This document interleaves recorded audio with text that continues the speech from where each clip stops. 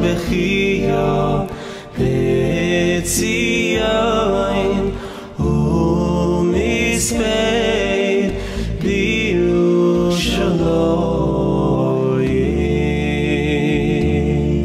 A special welcome to viewers from around the world joining us on this poignant and reflective day of Tisha B'Av, where, of course, at the heart of the commemoration is and the most tragic day in the Jewish year is, of course, the destructions of both Batei Mikdash, both temples. When we reflect on what this means for us today and what are the steps that need to be taken spiritually, internally, in order to, please God, have the rebuilding of the temple, B'mehera B'yameinu.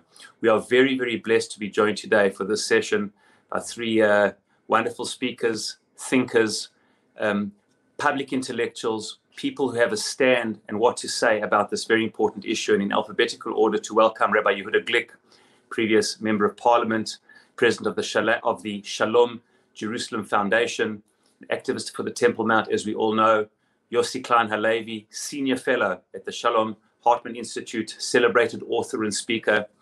Mrs. Eve Harow, of course, also a podcaster, a well-known tour guide and speaker. And all three of you, thank you so much for joining us for this important session. We look so forward to hearing your views. Of course, as we know, what better time than Tisha B'Av to reflect on the Temple Mount, and incredibly time and time again, just as we saw in Guardian of the Walls, somehow when it comes to a confrontation, especially with Hamas, as it has in their insignia and their flag, it always comes down to the Temple Mount. There's always something that is metzitata ezor, which precipitates this confrontations. It's always somehow related to the Temple Mount, in many ways the crux of the conflict. And I really want to ask each one of you to reflect on what you think the correct Jewish view today should be to the Temple Mount. It's the Makom HaMikdash, the place that we hope and pray that will be rebuilt soon, speedily in our days, and still so much tragedy, death and destruction related somehow to conflict around this very holy place. What should be our attitude? Once again, Hamas points to the Temple Mount and issues in the Temple Mount as a justification to unleash this non-stop barrage of rockets against Israel and missiles, and with all the challenges that they cause, and now in Israeli society as well, fissures that many didn't see coming. It somehow all comes down to the Temple Mount. What should our response be to the Temple Mount today, and in the hope of its rebuilding of the Beit HaMikdash in the future as we reflect on Tisha B'Av? I can start with you, Rabbi Yehudah Glick. What should our response be to the temple today? Thank you so much, Rav Doron, and it's always a great privilege and an honor to speak to Am Yisrael via Mizrahi, and to compliment you on your wonderful work, and to send a warm regards to Am Yisrael from all over the world from Yerushalayim. To your question, I think that we all have been witnessing in the last decades, almost a century, the return of Am Yisrael to Eretz Yisrael, and we all refer to it as a fulfillment of the prophecies of the prophets. And the movement of the return to Eretz Yisrael was called Zionism. And in the Bible, Zion is the name of the Temple Mount, Zion, my holy mountain. And it's not by coincidence that it was called Zionism, because the concept is that the people of Israel don't only have a history, but we also have a destiny. And the destiny is to serve as a light upon the nations. The destiny is to turn the place which represents God's presence in the world, the Temple Mount, to a house of prayer for all nations. And the way to do it is to go up to the Temple Mount and to promote dialogue there, to teach people to respect each other, to encourage people to come up and be inclusive to others on the Temple Mount.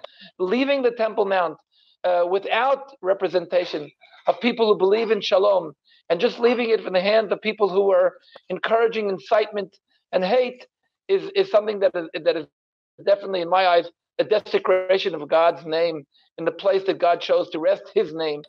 And therefore, in my eyes, in the eyes of Isaiah, and the eyes of Micha, our activity should be whatever we can to promote the Temple Mount as a place to fulfill the prophecy of turning our ammunition into agriculture instruments, turning the Temple Mount into a place that unites nations, calling out in the name of the one God, one world, one God.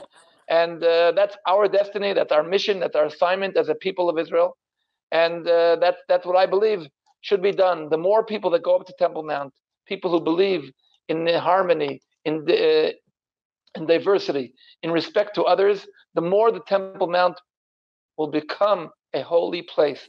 Holy, in my eyes, sacred place is a place that it includes. The late Rav Sachs used to say, the closest the way to measure how close the person is to Hashem is as much as he is inclusive of others. And the more you're inclusive, the closer you are to Hashem. And if we can turn the location, the Temple Mount, into a place which represents the widest kind of inclusiveness possible, if we can turn the place into a place that is open-minded, a place that allows prayer for all people who were created in God's image, to all human beings, and to have it a place that announces shalom upon the world, that should be what our goal should be. Thank you, Rav Yehudah, for those introductory comments. I'm going to ask you, Yossi Klein Halevi, do you agree with the comments of Rav Yehudah? What do you think is the destiny of the Temple Mount, especially in light of the recent conflicts and ongoing conflict, which somehow keeps returning to this particular place? I agree with everything that Yehudah says in terms of the vision. The deep disagreement between us is over timing. And Yehudah quotes the prophets, the Nevi'im. The Nevi'im didn't give us a timetable. I'm waiting for a Navi to arise in Israel. I'm waiting actively for Mashiach, and I'm not saying that rhetorically. I am truly actively waiting for Mashiach. I don't know when he's coming. I don't know when the vision that Yehudah so beautifully articulated can be fulfilled. What I do very much believe is that the premature attempt to force that vision onto a reality that cannot sustain it, which is the current reality. It cannot sustain that beautiful vision of harmony on the Temple Mount. Any attempt to change the status quo on the Temple Mount results in violence, God forbid, in the deaths of Israelis. And that nothing threatens the peace of Jerusalem more immediately than the slightest change in the status quo on the Temple Mount. We've seen it time and time again. And so I cannot take responsibility for, God forbid, the loss of Jewish lives in an attempt to prematurely fulfill this beautiful messianic vision. And more than that, the attempt to impose the messianic vision prematurely is a kind of a spiritual arrogance. And I have to say that Yehudah Glick is somebody who I personally admire very much. I think he's a wonderful man. I have heard numerous interviews with you, Yehudah, and I always come away inspired, except when it comes to the practical details. And I'll say something that I don't know whether you'll take as a compliment. I don't know how you'll take this. It's meant as half a compliment. I think that there is no one more humane, no one who truly believes in peace and coexistence more sincerely in the state of Israel than Yehudah Glick. And there's no one who inadvertently, without intending to, endangers the peace of Israel more directly than Yehudah Glick. Thank you, Yossi, for those clear, strong, and striking words. Eve, what are your views? What are your views about what has happened in recent times, how it keeps coming about through sensitivities around the Temple Mount. What should our attitude be? What should the way forward be, in your opinion, Eve Harow? So, and excuse me for I'm losing my voice. The Temple Mount is a symbolic place. I mean, the absence of a temple, that's really what it is. It's not, we don't have the physical place to go up to. But I think that a good part of the problem here can be solved actually it's in our hands. We have been giving out messages that have a lack of clarity and are very ambiguous over the last few years. And I mean, some of this is experience that I've gained by mothering or by parenthood. If you want to get a certain behavior, you have to be very, very clear about where you want that behavior to go. And what we have done around the Temple Mount is give out mixed messages. On the one hand, 1967, Har Bayit Bigadenu, and then we, to some degree, humiliate ourselves. And Rav Goren admitted it afterwards also, that blowing the shofar, for example, at the Kotel was a mistake. We live in the Middle East. We don't live by ourselves here in the Middle East. And we have to be very aware of how our neighbors think. It's not just about how we see things and how we want a vision of a world peace, which is all through our prayers and all through our history. And there's no people that has been more persecuted and has cried out more for peace. However, we don't have enough self-respect. So I hear what Rabbi Yehudah is saying, and it's beautiful about, and Yossi to that degree also, about going up there and having mutual respect and worrying about the timing. But we are not showing that we respect ourselves. I can't control other people. And I think a good part of Judaism is actually, the message of Judaism is learning to control ourselves and maybe a little bit beyond. And that's much harder than trying to control other people. So I can't control the reactions of other people if I go up there. But what I can do is make it very, very clear that just as I respect other religions and other people's right to connect with God, which is, after all, what prayer is supposed to be about, connecting with God, I also have the right to connect with God on my holiest site. And therefore, I think that we should have a synagogue on the Temple Mount. We should make it very clear that the Muslims can come and pray and the Jews can come and pray. We can go from there, but that we do not demean ourselves. What happened this last Jerusalem day, when there was terrorism coming off the Temple Mount, where Jews were stoned and Jews were forced off the Temple Mount, and the Israeli government then didn't allow Jews on the Temple Mount. They rewarded the perpetrators of violence, was the exact wrong message that needed to be sent. And just as I think that this shouldn't happen on the Temple Mount, we see the ramifications of this kind of attitude in a lot of the things that we do here in Israel, very far from Jerusalem. So the Temple Mount is actually an issue that's much bigger than just, should we go up and pray there and should we not? And I hear what Yossi is saying, and I understand completely what he's saying about the loss of life as the mother of soldiers, as the mother of children and grandchildren living here, 100%. However, you could say that about Israel in general, about the fact that we have an army and we're risking lives all the time in order to keep a space for ourselves. And I think that the messaging on the Temple Mount has to be much clearer, that we have the right to go and pray on the Temple Mount, again, with mutual respect for others. But this is not a right that should be taken away from ourselves. And the fact that a Jewish government is doing that really humiliates us in the eyes of our neighbors. And that's a very, very dangerous place to be in the jungle of the Middle East. Thank you very much, Eve, for those words. I'm going to hand back to Rabbi Yehudah. Rabbi Yehudah, Yossi expressed very deep and genuine respect towards you before we came on live, afterwards, and there's a genuine, deep, mutual respect. But he made a very sharp comment. He said that on the one hand, there's enormous respect and belief in your desire for peace in the Middle East, and from a place of making space for others, inclusivity, as you quoted Rav Sachs, and a genuine desire. But yet, he stated your actions achieve exactly the opposite, and in many ways endanger peace. What would your response to that be, to respond to that comment of Yossi and to respond to anything else Yossi or Eve has said? B'chavod, Rav Yehudah. First of all, I was quite insulted when he said that I'm the most person promoting peace in this country. I think there are so many wonderful people in this country who are doing so many great things to bring about the peace.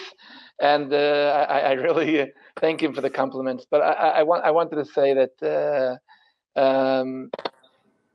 in my eyes, I do understand people who are afraid of things that cause danger.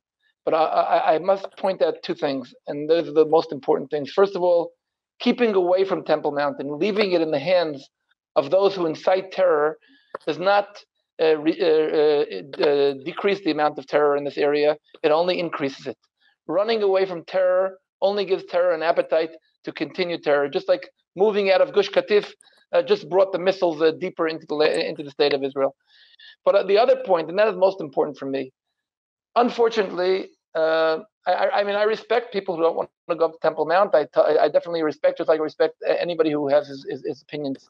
What I do want to do, and that's most important, is to raise the awareness that it should be I would say a realistic awareness of the understanding of the central role and the destiny of the Jewish people. Very often we tend to forget that. Very often we tend to go to the Kotel and totally forget where our goal is. And our goal is to announce God's kingdom over the world on Temple Mount. Our goal is to get the world to recognize that. I can say that in the past few years, we've seen how more and more countries who we've never believed have gone towards peace with Israel. We've seen in the past, the last decades, where we got used to it, we take it for granted that there are Christians that are supporting Israel, something that probably nobody in the world could have dreamt it throughout the history of the people of Israel. Things are happening. It just like the state of Israel was established not in one day, it was a process. And we paid a very, very heavy price. Even the very first years, I'm sure if somebody would have come in 1949 and would have said, listen, it wasn't worth it all, we paid such a terrible price, we probably wouldn't have what to answer. But if we look at the whole thing in a perspective of a long-term perspective, and I definitely do not encourage anybody to do anything illegal. I definitely encourage to do everything with respect. I don't think that a person who prays, that a person who respects others can be blamed for violence.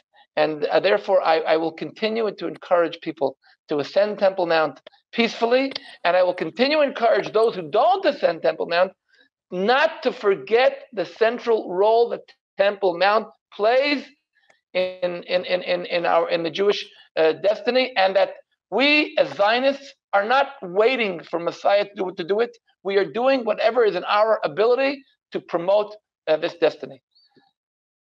And I hope that on Tisha B'Av that we're marking today, we'll all take that and remember that and remind ourselves that that's our goal as a people of Israel. Yossi, just to call upon you, at the end of the day, both Eve and now Rabbi Yehudah has articulated that is the stance that you are proposing, while understandable from a conservative point of view, not wanting to rock the boat and the incendiary nature of anything which happens on the Temple Mount. But is it not rewarding terror?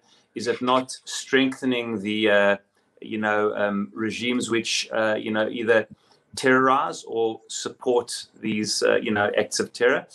And are we not compromising ourselves? Are we not compromising ourselves and our own rights to these places to pray and etc.? And maybe perhaps also just to reflect on, when it comes somehow, I think mentioned by Eve, when it comes to the state of Israel and Zionism, we've been very proactive in wanting to shape the future of Jewish destiny. Somehow when it comes to the Temple Mount, there's a view which says that specifically here we need to be passive. It's almost like we become Satmar when it comes to the Temple Mount. Here we mustn't touch, we mustn't be proactive. We must sort of wait for things to unfold without sort of human interaction. How would you respond to these different voices reflected both by Yehudah and specifically by Eve as well? B'chavod, Yossi. If you look at the history of violence in Jerusalem, especially in recent years, since the end of the Second Intifada, since we defeated the Second Intifada, any major outbreak of violence was always related to a change in the status quo in the Temple Mount. Nothing rouses violence among the Palestinians in Jerusalem more than changes on the Temple Mount. When the American embassy was moved to Jerusalem, there were no riots in the city. It's only when something happens on the Temple Mount that's what galvanizes Palestinian violence. So that's in terms of rewarding terror. In this case, I would say the terror that happens within Jerusalem in terms of of the mass violence, the mob violence, that is a direct result of changes in the status quo, or attempts to change the status quo in Jerusalem. Now, as far as the argument that the Satmar or the Haredim use the same line of reasoning to say we can't interfere with God's plan on the land of Israel, I heard from a student of Rav Tzvi Yehudah Glick that Rav Tzvi Yehudah said that when it comes to the Temple Mount, he is Neturei Karta. Now, if you look at the strong majority of rabbinic opinion in Israel regarding the Temple Mount, the weight is very much against tampering with the status quo. The Temple Mount is different. It has a different status. Think about David HaMelech, in some ways our greatest king, and yet he was not permitted to build the temple because his hands had shed blood.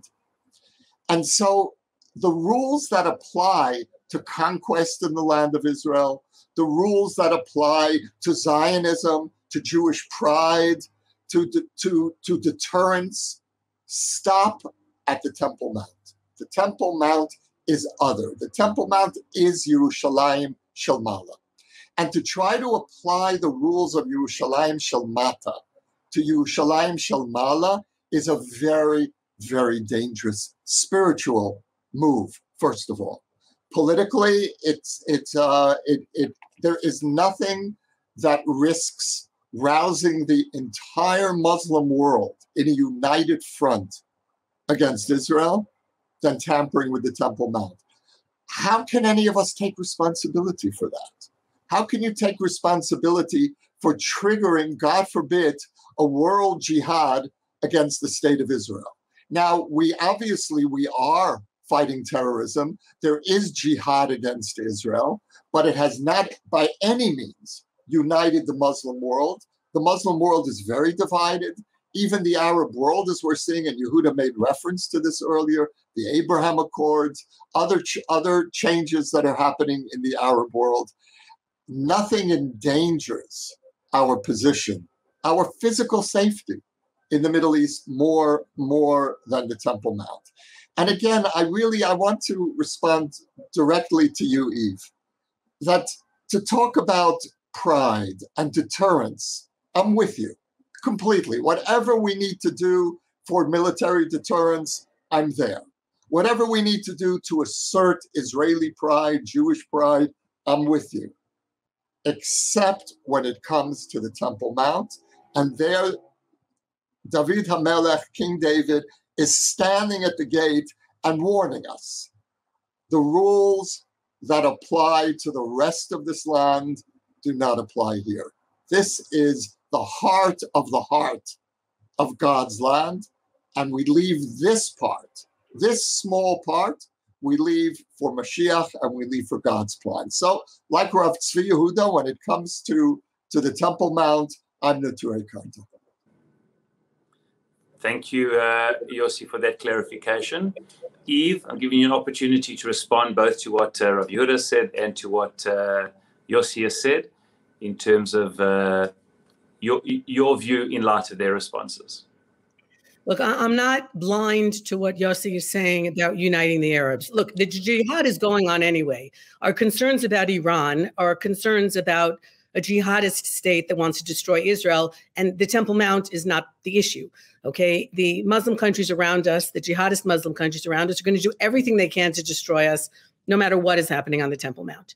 But his point is an excellent point, that we don't need to be the ones to bring the Shias and the Sunnis together who otherwise hate each other on every other level. And that is an incredibly valid point. However, I want to speak to what he talked about, rabbinic opinion, because rabbinic opinion, as we all know, goes in many, many different directions. For example, just to take it down off the Temple Mount to the Kotel, which is where many people go and pray in lieu of the Temple Mount, the Kotel itself after 1967, it was very up in the air. Where is the holy place in the Kotel, and where is the archaeological dig? When you go now to the Kotel, so the northern side of the plaza is where people pray. Then there's the Mugrabi Gate, right? There's the walkway up into the Temple Mount. And then there's an archaeological park, but it's an extension of the same Western Wall. So there were many compromises, and this book has just been published by one of my professors this year, Kobe Taub Cohen, about what the many, many compromises that were made between the archaeologists and the rabbinate post-67 about what would become the place to pray and what would become the place to walk around in shorts while you're learning about the archaeological record. And it's, to a great degree, very, very arbitrary. And so I think within that is what I would like to see applied.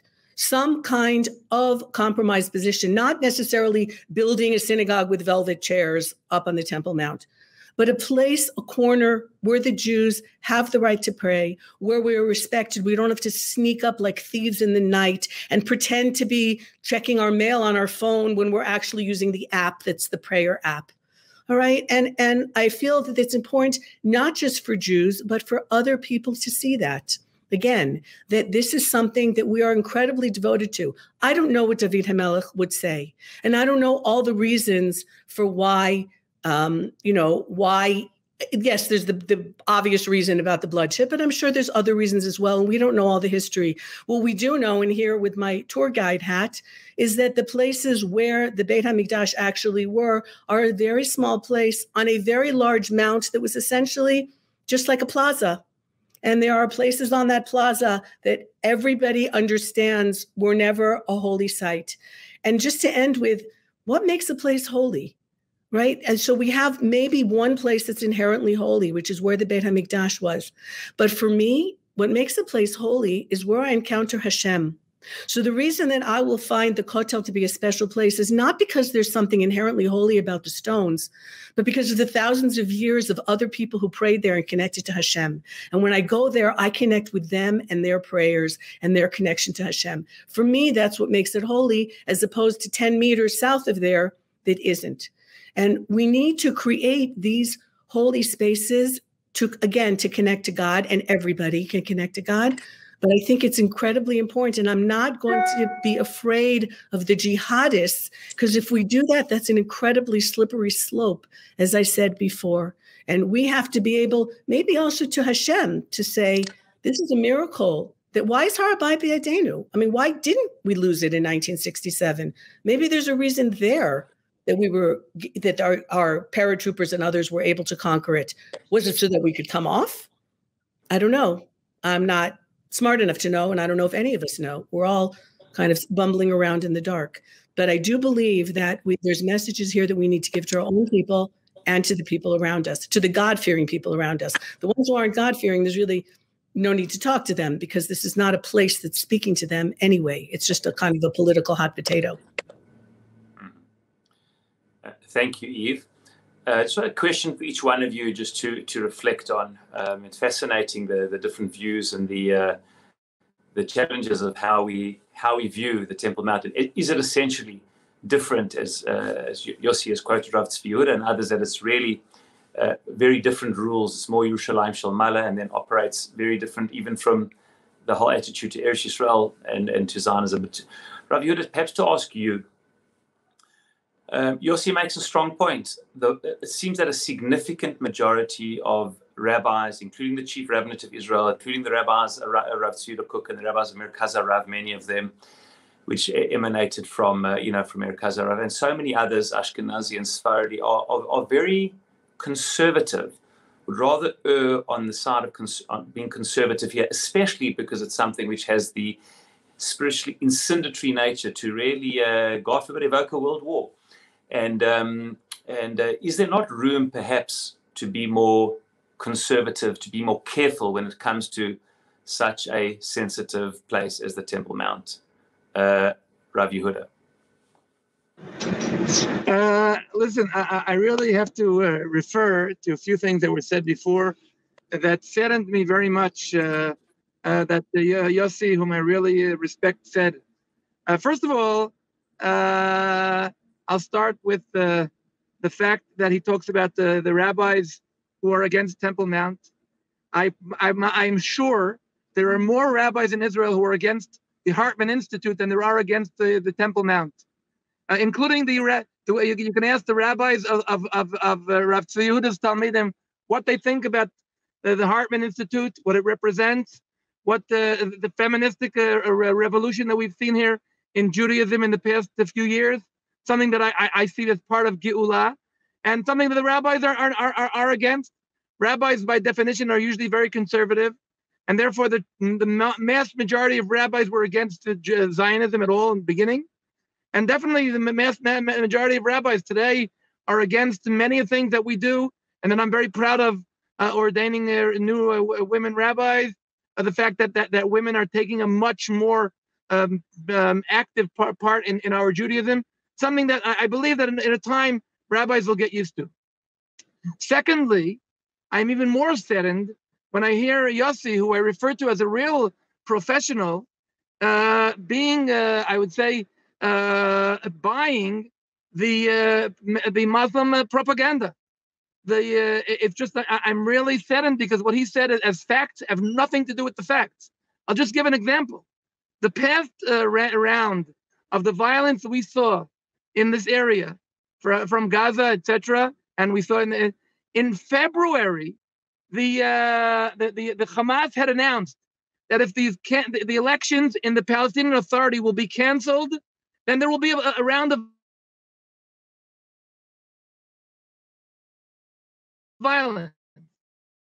Now, what the Muslims love doing is there was nothing with the past round on the violence with the Temple Mount. Nothing happened there. There was no change of any status quo. The violence was majorly because of the cancellation of the elections in Judea and Samaria, and the Palestinians said, "Well, let's call it the Al-Aqsa Intifada." Nothing happened on Al-Aqsa. As a matter of fact, the only thing that happened was that Israel closed down Temple Mount for 3 weeks. Something that we haven't done for a long time.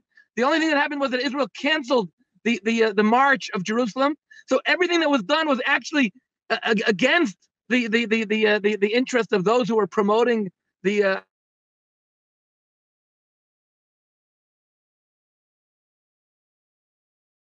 I would say the national this propaganda that the Muslims have an interest that people follow was picked up as a fact by Yossi. There is nothing ever that started that began on Temple Mount that caused violence. The same story that all the Israeli intelligence agree that the second Intifada had nothing to do with Arik Sharon's going up to Temple Mount. Once he went up to Temple Mount, they said, "Oh, we got a great excuse." But it was quite obvious to everybody that the violence of the second Intifada was there. So again and again, Temple Mount does not promote violence. Temple Mount promotes peace. Temple Mount promotes respect to each other. And more Jews that go up to Temple Mount are the people that are causing peace. And therefore, I do not want to take on my responsibility any bloodshed in this neighborhood. And therefore, I call upon Jews to go up to Temple Mount. The more Jews peacefully going up to Temple Mount, and not only Jews, Christians, Muslims, anybody who goes up to Temple Mount with a peaceful, respect and inclusive ideology, and his behavior is a behavior of promoting respect to one another, he will bring peace to the Temple Mount. And anybody who says, let's get away from the Temple Mount, is endangering us and is bringing more terror to the country and is encouraging more and more people, radical people, to want to bring violence. And I want to show that the one thing that reduced majorly the violence in Jerusalem was a decision by the state of Israel to outlaw all of those violent people who were going onto the Temple Mount. Until 5 years ago, every Jew who went up to the Temple Mount was a site. And today, thanks to the fact that Israel outlawed them, today on Temple Mount, anybody who comes to visit, and Yossi, you're more than welcome to come visit, you'll see that the visit to Temple Mount today is a peaceful thing and quiet, and we pray there, and it's not bringing about any violence. I myself take groups up Temple Mount every single week, and the place is peace and quiet. Thank you, Rabbi Yehudah. We did lose you for a little bit of the time with the connection, but we got most of what you said. So really, if I crystallize, Yossi, what I understand you to be saying is that the last round did not seem to emanate directly from anything that Israel did on the Temple Mount. It was just, it was there was Sheikh Jarrah. That was the official reason given, not the Temple Mount. And then violence broke out in the Temple Mount. And then just over 20 years ago, when Sharon went up to the Temple Mount, Rabbi Yehudah is saying that it seemed from Israeli intelligence that was just the excuse used. It was the to'ena, the pretext. It wasn't really the reason. And therefore, it seems that no matter what Israel does, argues Rabbi Yehudah, there will always be a way to somehow connect it to the Temple Mount, independent of Israel's behavior, in order to incite violence. What is your perspective and response to that? I actually agree with the two examples that Yehudah raised. The Second Intifada was not caused by Sharon walking on the Temple Mount, despite what the international media said at the time, and much of the international community still believes. It was being prepared by Arafat well before, and he used that as the pretext. I interviewed Sharon shortly after he went on the Temple Mount, and I said to him, you didn't cause all this violence, but now that you see that the Palestinians used your visit as a pretext for launching the Second Intifada, and have convinced most of the world that you're the reason why they did it. I said, in retrospect, would you have gone up? And he looked at me with that little Sharon smile, that half smile, which it was his trademark. And he said, if I say to you that I regret it, I'll be saying that Jews don't have the right to go onto the Temple Mount. Now, we can interpret that enigmatic comment in different ways. I imagine Yehudah would interpret it in his direction. I interpret it in my direction. I interpret it as Sharon saying, winking at me and saying, well, of course I wouldn't have done it if I knew that I was giving Arafat the excuse and the pretext to blame Israel for the war that he was going to launch, but I can't say it. Now, in terms of the most recent fighting, I agree again. I agree with Yehudah. Hamas did not need a pretext. I think that the reason that Hamas launched this war had to do more with internal Palestinian politics. Mahmoud Abbas canceled the most recent Palestinian election. He's now in his 15th or 16th year of a 4-year elected term. And so Hamas was playing politics. It wanted to show that it is the champion of Jerusalem. But again, why give them the pretext to be able to promote themselves as the champion? And most of the world accepted it. We lost this round of public opinion. I was very involved in the media war around this latest round of fighting, and we lost from the beginning. Now, when Yehudah says that there's no violence that can be traced to the Temple Mount, I mean, come on. I'll give you just one example. When we installed the metal detector machines on Harow, which I think we had every right to do, but the Palestinians saw that as an encroachment of Israeli sovereignty, and it created violence. 2 Israeli police were killed, and this notion that whatever we do on the Temple Mount will only bring more peace rather than violence.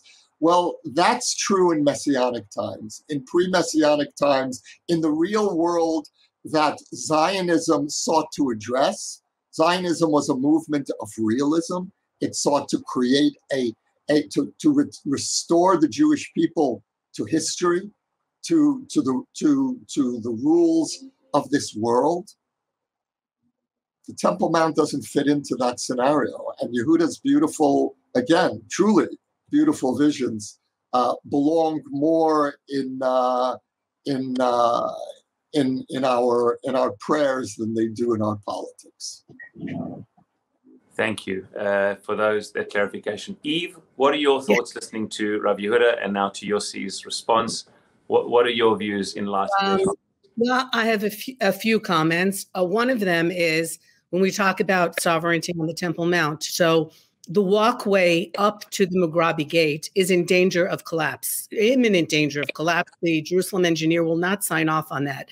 And in a year where we have had one tragedy after the other, both in Israel and without, of things collapsing. So Israel is really, on one hand, duty-bound to fix that walkway before people get killed. On the other hand, that's also going to be some kind of statement according to the Muslim world, if that is the benchmark that we use, that we're declaring sovereignty on the Temple Mount. So somebody's going to have to make a decision there, and it's going to have to be very, very soon, or there's going to be a massive tragedy. So we cannot keep saying that because they see something that we do as a mark of sovereignty, we can't do it. This isn't a small issue. This is a life or death issue. And that's just one example. In terms of the court of the opinion of the world, we're never going to have the opinion of the world. I think we constantly need to be trying. And I'm somebody who really feels that we should have a proper PR effort coming from Israel, not a very nice guy in a uniform explaining what Israel is doing, but the best and really the most intelligent PR people who are making Israel's case. It's something that should have been done a long, long time ago. But to quote the late Rabbi Sachs, when we've quoted before in the show, Israel has become the excuse for anti-Semitism, and that's a much bigger picture than justifying whether when we took down the building in Gaza, whether we accidentally killed children or not. And that's something that we're constantly going to be fighting against. We need to do the best we can. We need to get an A for effort, but we are never going to win the court of world opinion because most people either don't care, they're stupid, they hate Israel anyway, or they just want to be politically correct, which currently now means being pro-Palestinian. And there's a lot more reasons that I won't get into. Because I do want to make a comment on Ariel Sharon. There is one question that I would really like to ask Ariel Sharon, and that has nothing to do with his walk on the Temple Mount. That would be if he regrets destroying the communities in Gush Katif and opening the door for Gaza to now be a Hamas state. So when it comes to quoting Ariel Sharon, half smile or not exactly where I'm going, because it's not an individual whom I think represented Israeli democracy, let alone any kind of Jewish state that needed to, there were just certain things that were done under his watch, shall we say, that I think were positively the nadir of Israeli democracy and its self-imposed tragedies, really, that we are still suffering from today. So his walk on the Temple Mount is really a very small thing as compared to what he does on the coast of Israel, which we are going to be paying for a very, very long time. And I'd like to mention, since this is Tisha B'Av, that this is also the 16th anniversary of that terrible time when when fellow Israelis and Jews were thrown out of their homes by the Israeli army. So there's a lot of things that get confused here and that get mixed up here. And I think we have to realize a few things. Our leadership is flawed. Our people are flawed. We're doing the best that we can. Tisha B'Av is a symbol of the infighting that led to the destructions of the temple and many other tragedies in our people's history. And that is what we have to be careful of more than anything else, to keep our people together as much as we possibly can. Yes, we have to worry about what the rest of the world thinks, but the tragedies of Tisha B'Av, to some degree, yes, they were brought on by other people, but the messages that the rabbis give is that if we had only stood together and been united, then possibly we could have averted them. And I think in the magnificent miracle that we have of the modern day state of Israel, something that I think about every single day, that I can read the Nevi'im and I'm living what they said, and it never seeks to amaze me. And Mizrahi is a Zionist organization. So many kudos to Mizrahi for constantly bringing that home, how important the state of Israel is. With all its flaws, leadership from left into right into center, the people here are magnificent. Hashem is obviously still with us because he brought us home and he keeps us here every single day, arrayed against forces that we can absolutely not imagine.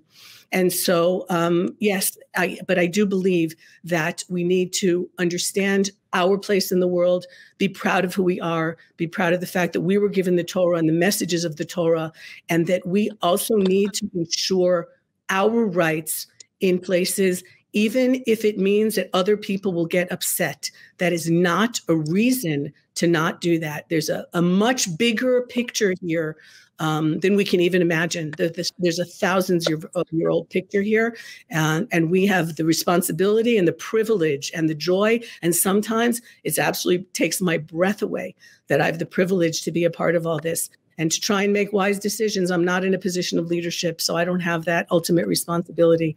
But as living here, then we all have that responsibility. And I just want to thank both Yossi and Rabbi Yehudah, both of whom I admire tremendously, agree with on many things and disagree with on other things as well, because they are with me in all of this. And that is the greatest thing of all.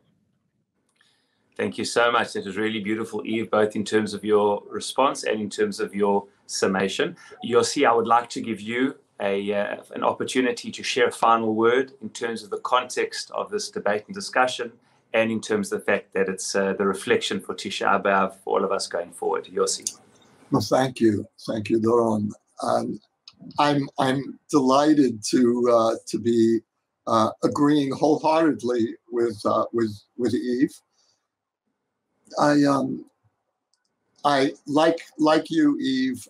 I feel the privilege, the responsibility, and the burden, all at the same time, of being a custodian of this miracle. And I live in a constant state of awe and anxiety. And that's part of the burden of our generation. We were privileged to be born into the state. I was part of the first generation, and I think my co-panelists were as well. We're more or less the same generation that was the first to be born into the state of Jewish sovereignty. And that's something that inspires me and haunts me.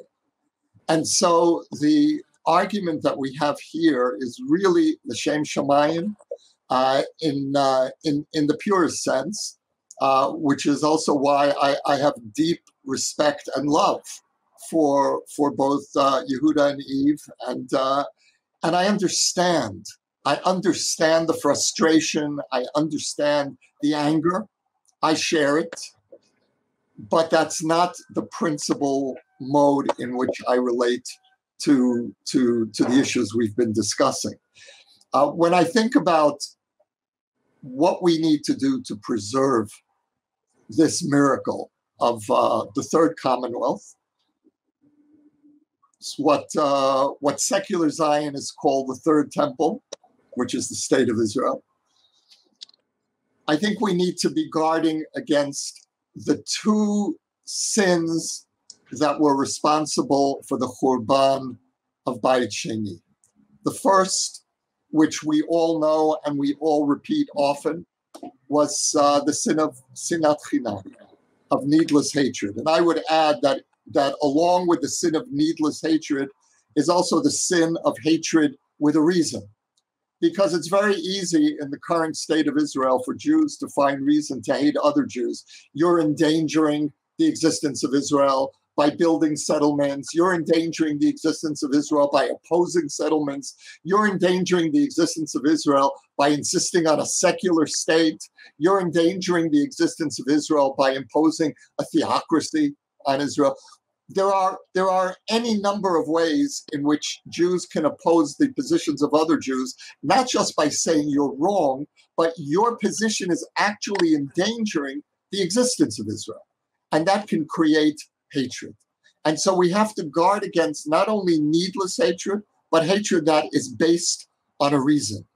That's the first great fear that I have. And the election campaigns that we've been through in the last few years have really allowed a level of hatred to rise into Israeli discourse that is dangerous and a chilul shem am Yisrael. It's a desecration of the name of the Jewish people. The second great danger that we need to guard against is kana'ut, zealotry. And we forget that that's a very important part of the story of how we lost sovereignty and how we lost the Second Temple, by the actions of small groups of fanatics who were so sure that their way was going to lead to victory, to redemption, and they turned out to be tragically wrong. And the two fears that I live with are sinat chinam and or sin'ah in general, and kana'ut.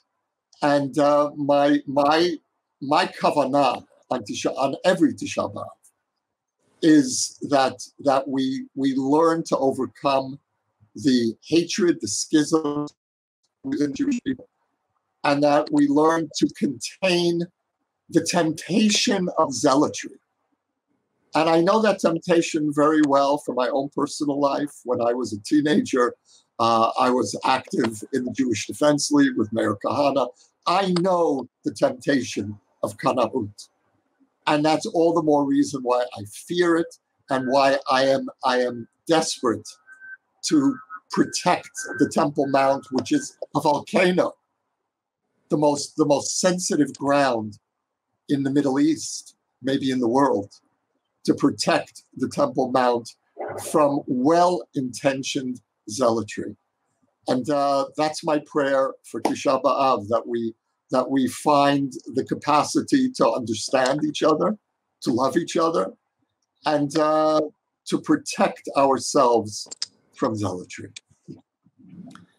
Thank you, really, Yossi, for those beautiful words. Eve, for your beautiful words. Rabbi Yehudah earlier for his wonderful words. And really, I feel really privileged to be part of such a panel and to listen to the three of you, because when you hear the three of you speak, where in many areas the views are very divergent, palpable deep respect. There's a palpable sense of respectable discourse, even though one feels that the views espoused by the other in many ways are exactly not what should be done. You mentioned, Yossi, the concept of, machloket l'shem shamayim, and I saw beautifully the Kli Yakar mentioning, bringing the Gemara on what's a machloket l'shem shamayim.